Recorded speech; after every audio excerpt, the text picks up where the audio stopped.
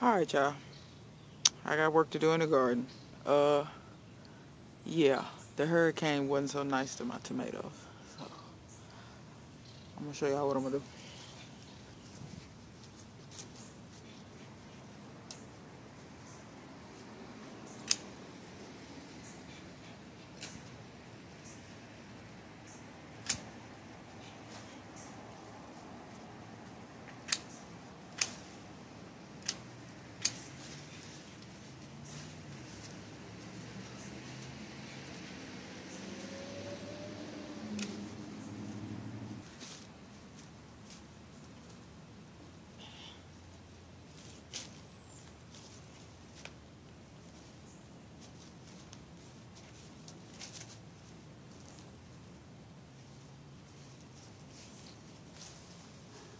So, what I basically just did to that one is I cut all the top out of it. I'm thinking that suckers will grow. If not, I'll I'll just chop the whole tomato down. If nothing happens, but that's the best I can do. I can't untangle all that without pretty much just damaging everything. So, and I'm not going to fool with it. I've been looking at it for 2 or 3 days and it's kind of depressing. So, time to move on. This is also a con of growing the way I grow. Because if I had a sucker that and had them all one nice stem, they might have got blown over, but I wouldn't have to take such drastic measures. But I'm not that worried about it because it's the end of the season. And I mean, I always grow tomatoes all the way until frost anyway. But like I said, it's pretty much the end of the season. I've been harvesting pretty much every day for a while now. So I don't consider this such a great loss. I consider the opportunity to kind of conduct this experiment to see what happens because I've never done this before. So I kind of value that a little bit more than actually changing my growing method. All right. So.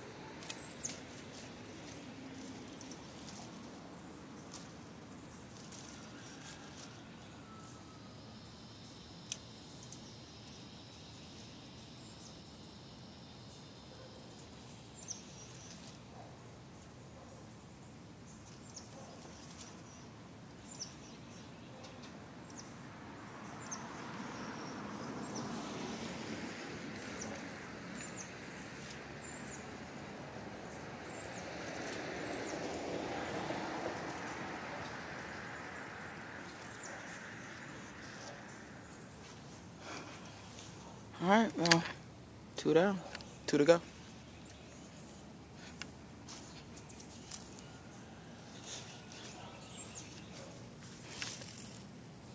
hate cicadas.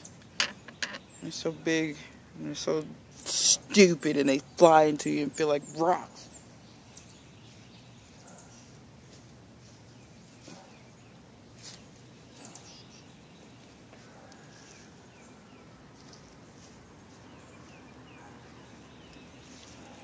Try to talk y'all through this, tell what I'm doing. So, anything coming out the top of this, I'm cutting off because the branches and whatnot were just so, see all that? Yeah, it had tomatoes on it, but this plant I don't anticipate having to cut very much because it wasn't that big to begin with. A lot of tomatoes got damaged.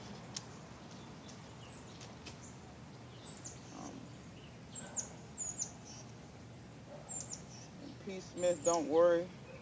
I told you I would give you seeds. And I was waiting for all of these damaged ones to get ripe. And then the hurricane came. But I'm going to get you some seeds, don't worry. This isn't the only San Marzano that I have. But, yeah.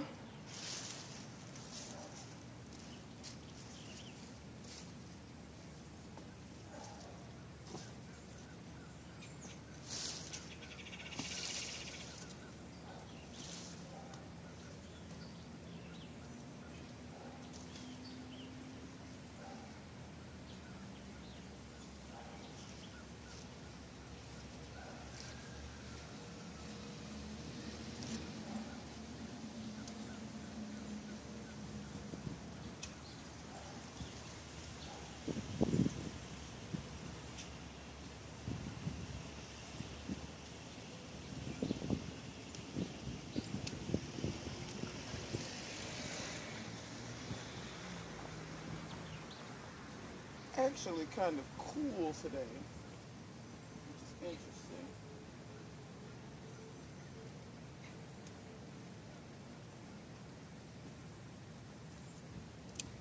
All these damaged tomatoes cutting off. So many cicadas. I mean, it's ridiculous. I hear them just hitting all up above me.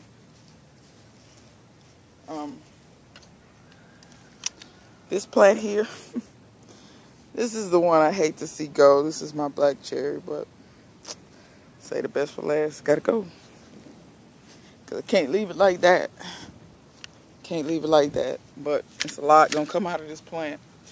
This is all one plant, y'all. It's a lot gonna come out of that.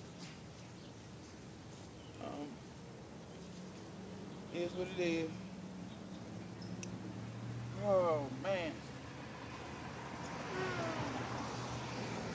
I don't even know where to start.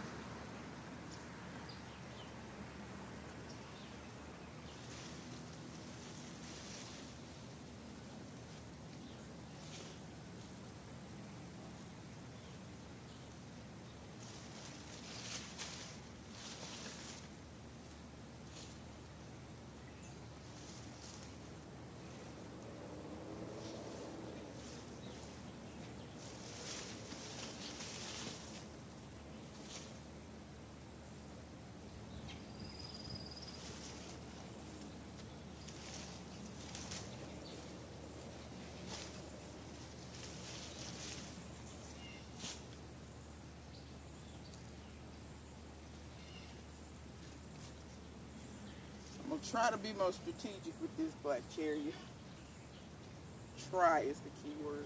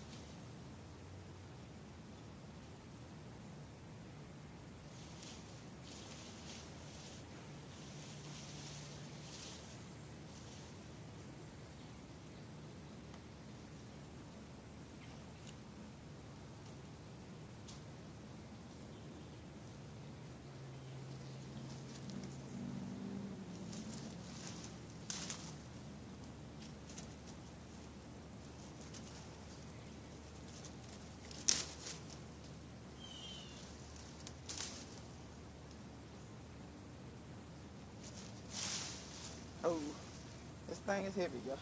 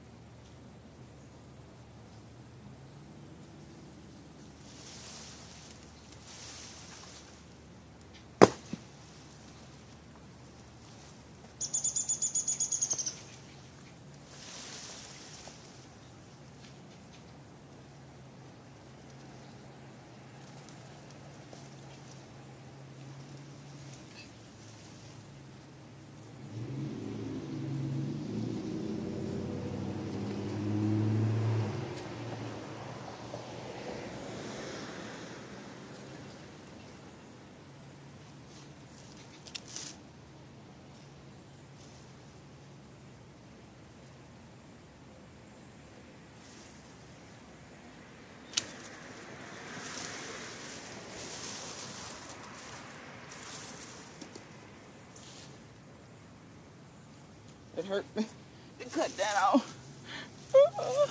Y'all know I don't like killing stuff. I killed enough stuff in my gardening career. I know I done killed enough stuff. I'm thinking what I can do is some of these branches, I can lay them back on the other side. It'll help pull it up. It's so heavy on the side. And I think this is really what pulled everything down when the wind got to blowing. I'm almost positive. Then it don't help it that my cage is kind of messed up. Oh, y'all. Now, some of this might have some black crumb in here. Yeah, I still got some black crumb down in there.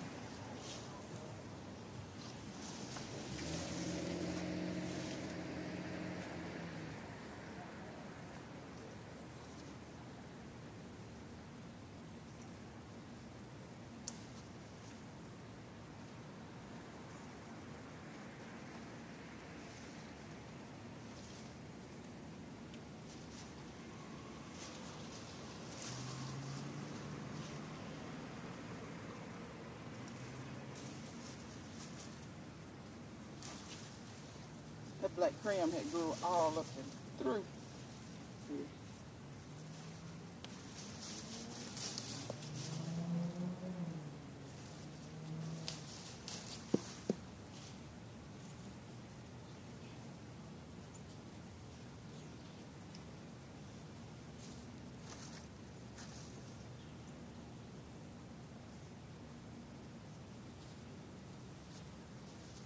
These green ones, don't worry, y'all. They're not going to waste.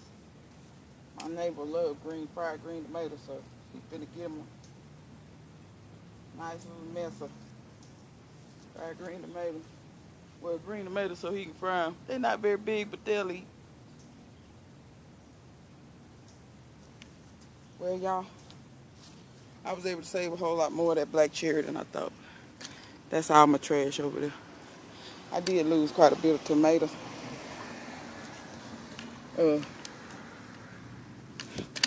All them going to my neighbor. I may pick through there and see if there's anything else. That tomato got damaged beyond even trying to salvage. But this little stuff like this here. See, them tomatoes have been pretty. Then it got bigger. Like I said, I be harvesting off this stuff every day. That, it don't look all that hot. This one look alright, so do this one. I washed them off.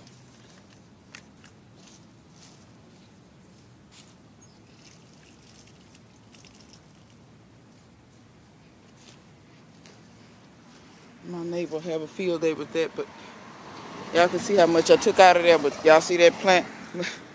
The other one got a nice haircut, but we still got some good clusters.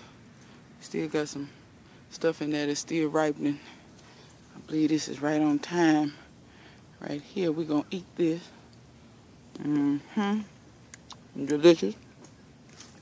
So I was able to save a lot more of that plant than I thought.